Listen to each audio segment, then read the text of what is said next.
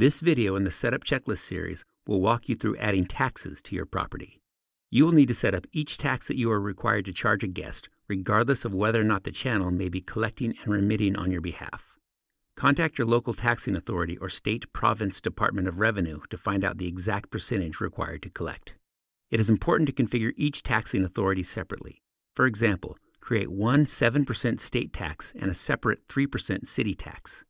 Don't create one combined 10% city and state tax.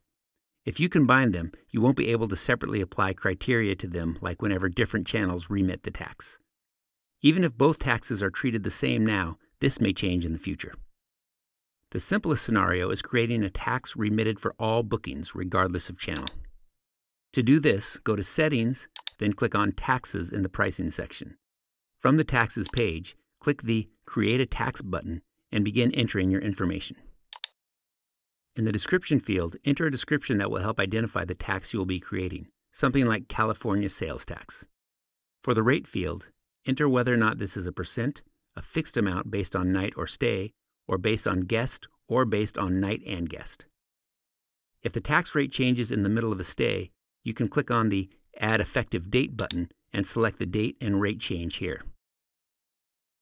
For channels, you can leave the defaults Book Date set to In the Beginning and Applicability set to All. This means that you will be remitting this tax regardless of the channel the booking came from. In Criteria, you can select which properties this tax applies to, the max nights it applies to, and an end date. For the registration section, if you are intending for Airbnb to collect this tax on your behalf, this entire section is required to be completed. If you don't, Airbnb will ignore that tax. If you are not using Airbnb, or you don't need special Airbnb configuration for this tax, then this section is not used programmatically, although it may be a convenient place for you to store the information regarding your various tax accounts. For options, you can enter a value that gives you control over how the tax line items are ordered in the charges grid. Items are ordered by position value in ascending numeric order, followed by items with no position set. Items with the same position are ordered alphabetically by description. Hit the green Save button when you are done completing this section and you've successfully created a tax remitted for all bookings regardless of channel. There are several different scenarios for taxes. Here are some common ones. Tax remitted for direct bookings but not Airbnb or Vrbo. If Airbnb and Vrbo or any other channels are remitting the tax in your area, set the applicability setting in the channel section to Everything but the channels that remit the tax. Tax remitted for direct bookings and Vrbo but not Airbnb.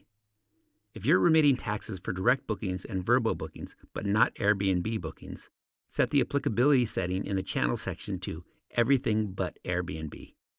Changing channels that a tax is collected for. If the tax applicability per channel changes over time, you can set effective dates with different applicability settings in the Channel section. Changing tax rates. If tax rates change over time, you can add a new effective date and rate in the Rate section.